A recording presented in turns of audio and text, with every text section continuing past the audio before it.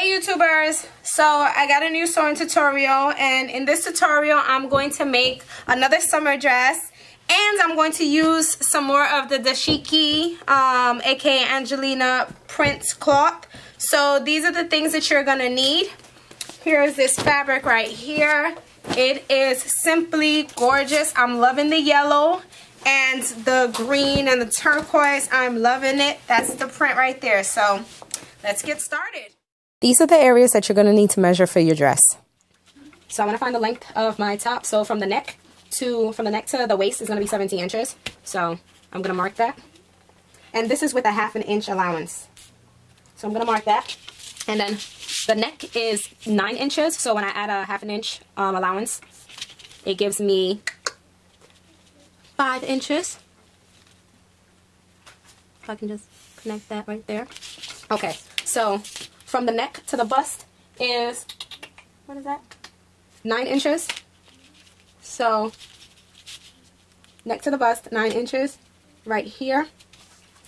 So to find where the darts were, I took one of my patterns and I found it, and it basically measures out 4 inches from the midline. So that would be 4 inches would be right here. I'm coming. So this would be where my dart would end, would stop at on the top of the dress. So now I'm going to measure out the waist of the top part. Now I don't want the top part to fully enclose my waist. I want it to stop just short of it, so that's like I have like a lot of my back hanging out. So I measured 18 inches around whereas I want the top part to be. So 9 inches right there. So it'd be 18 inches. And then the next thing I want to do is basically my bust. So the largest part of my bust, when I measured from basically from armpit to armpit, it measured out to be 19 inches. So I measured out 9.5. I actually measured out to be 18, but I want to give myself 1/2 inch allowance on each side. And then what I then wanted to do was connect the neck and the my bust width. So using a ruler, I'm going to connect that. And I just want to connect it all the way down. Okay, now I'm going to connect the waist.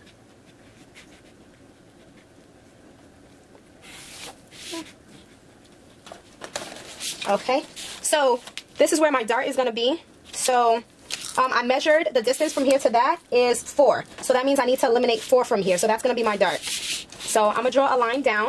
I'm going to make it slightly slanted. And that's going to be the middle of my dart. And then I'm going to put in 2 inches in between. Because mind you, it's 4 inches on this side and 4 inches on the other side. So then I'm going to connect these two.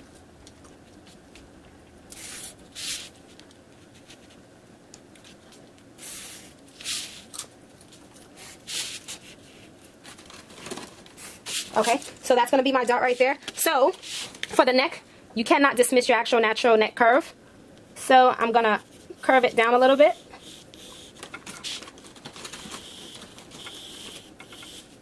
And this is going to be the pattern for the top part of my dress.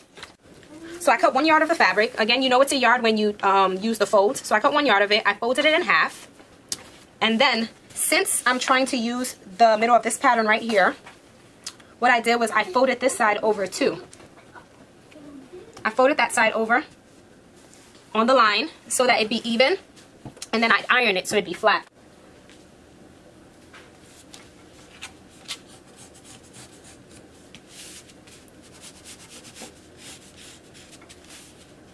So I'm just going to cut on this fold line.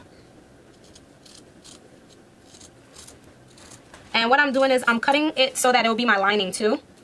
I was going to use a white lining, but I chose not to since this kind of falls directly onto the pattern. And it's not going to show any designs on the clear yellow part of it. This is going to be the top part right here. It's already inside out. This is the right side out. So I'm just going to separate these two. How I did it was I take a pin, I stick it in, I lift this part right there, I see where it was, and then I mark it. And I do the same thing here also. But here I have it right there, so I don't have to stick it in right or anything. I just go in and mark here, mark there, and then connect those to the middle part. And then to transfer it onto the rest of it, you just put the pin there. You go to the wrong side of the fabric where the pin meets, you mark it, then you mark it. Same thing down here. Stick the pin there, You flip to the wrong side of the fabric, you mark it. Same thing, you mark it there. So you keep marking it until you have all your darts marked out. Then you want to sew that together.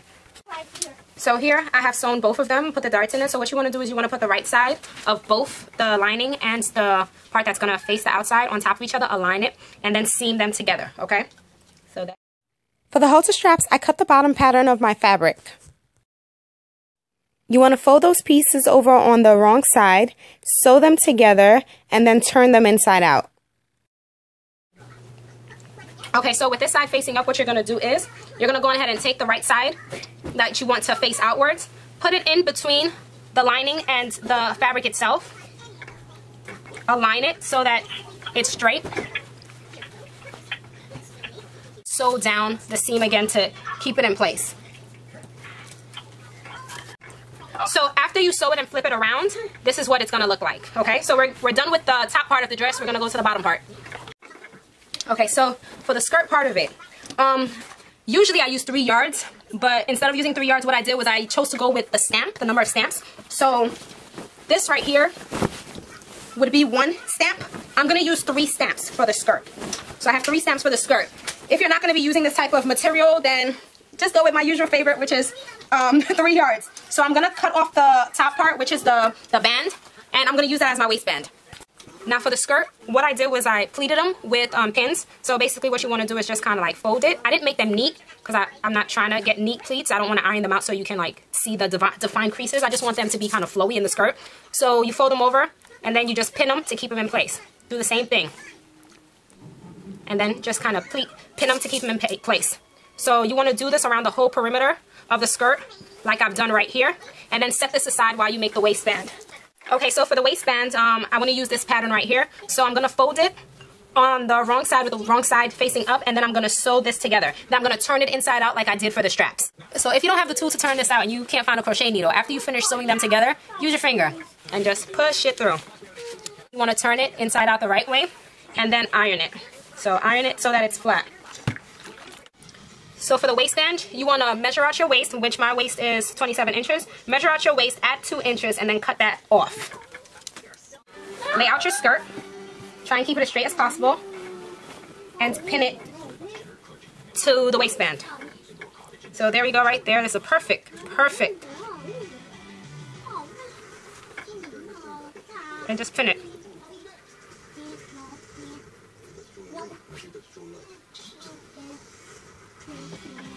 Okay, so after you sew the bands on the skirt, you then want to pin the skirt to the top part. So you want to make sure that you have an even space on either side, on both sides of the skirt, so that it basically puts the middle piece in the middle of you and then the back can just kind of wrap around you. So I'm going to sew this on and then I will try it on and see what it looks like so far.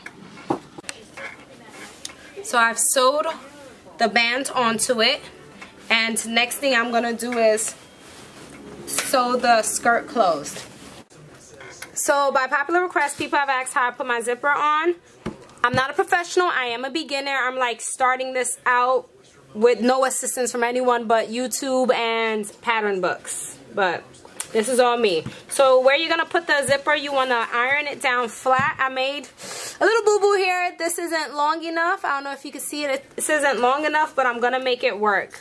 You align your zipper to the seam. And then you can baste stitch it.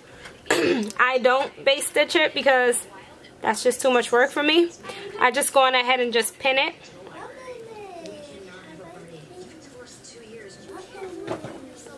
This is what it should look like after you finish pinning the zipper to the back of your skirt.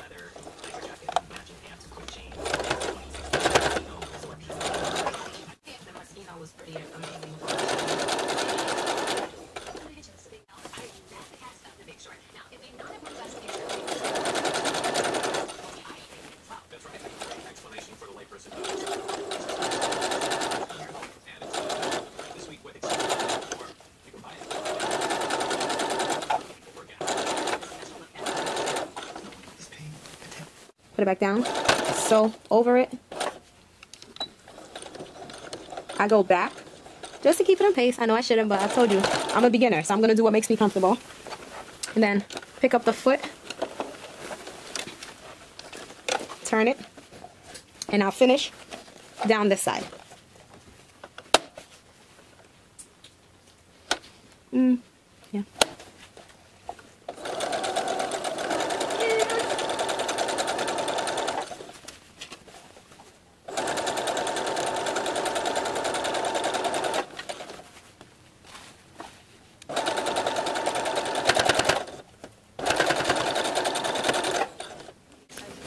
So, after you finish sewing the zipper, this is what it will look like. So after putting the zipper on, I tried it on, and the top part, I didn't like the way it fit. So I put it on and I kind of folded it in over on itself. If you can see that. And I like the way that looked a little better. So what I'm going to do is I'm going to sew just a little bit, probably from the top to about here. And the same thing here, and I'm going to keep the folds because they did look cute like that. So after sewing the neckline, I hemmed the dress and I was pretty much done. I hope you enjoyed this tutorial, and please subscribe for more videos from us. So until we meet again, enjoy the rest of your week.